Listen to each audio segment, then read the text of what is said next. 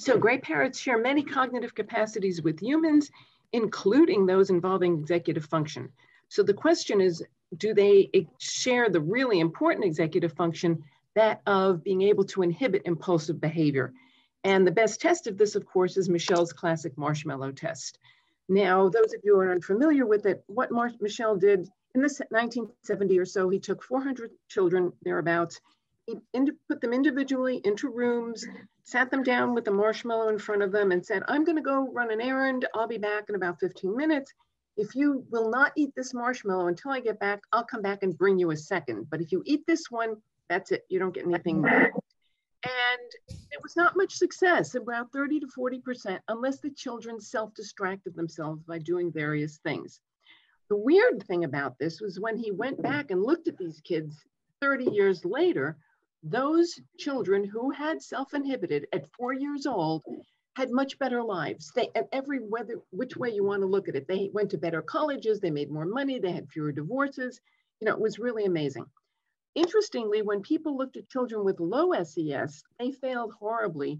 But when you ask the children why, they come up with rational reasons, like, I didn't believe you were going to come back, or I thought my brother was going to steal it.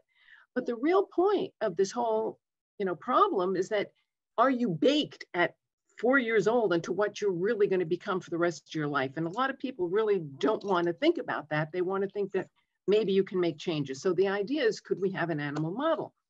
So people started looking at apes, but they didn't use the classic marshmallow test. They did things with birds, testing for better rather than for waiting for more. The avian maximum, there was one crow that did wait for more for 11 minutes, but it was a corvid, so she could hide things, she could cache it, out of sight, out of mind. So that's really not a great test. So we have great parrot Griffin. As I said, he's performed a lot of executive tasks. Could he do the marshmallow test? We tested him on the exact replica, except that we tested him on better. So we gave him a craisin and we asked him to wait for a nut. We gave him a nut and we said you'd have to wait for a skittle. This bird would kill for a skittle if he could, and he succeeded. Any which way you want to look at it, he succeeded. Even on the longest task, 14 minutes and 15 seconds, he almost made it to 15 minutes. We interspersed all these times. He never knew how long he was going to have to wait. And the important thing was he also failed on the appropriate controls. So we give him the better reward and ask him to wait for the less good one. And that's important because it means that wait is not a command, it's a choice. And the interesting thing really was that he self-distracted in exactly the same way the kids did. So you watch him, she takes the lick, takes the little lick, and he talks. She's falling asleep, you watch his little eyes, and he starts to close his little eyes and goes to sleep.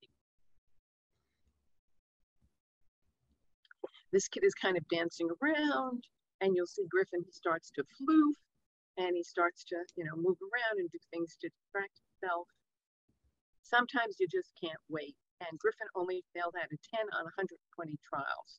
So really that's not too bad. And again, as I said, one of his failures was at 14 minutes and 15 seconds. So he really did. Wow. Okay, here's another one. She takes another little lick. He takes another little lick, and he then puts it down. Here, this kid, Griffin is turning his head around. He's preening. He turns away. He tries to distract himself in all sorts of ways possible.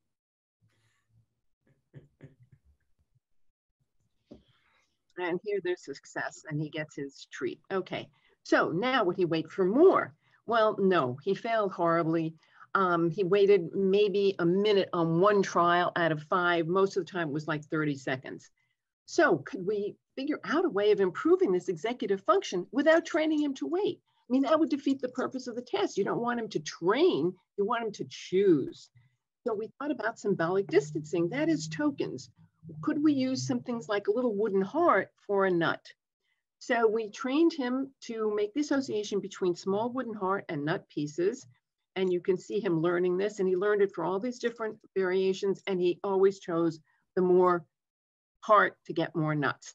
And when we tested him on the delayed gratification using these tokens, again, he succeeded wonderfully.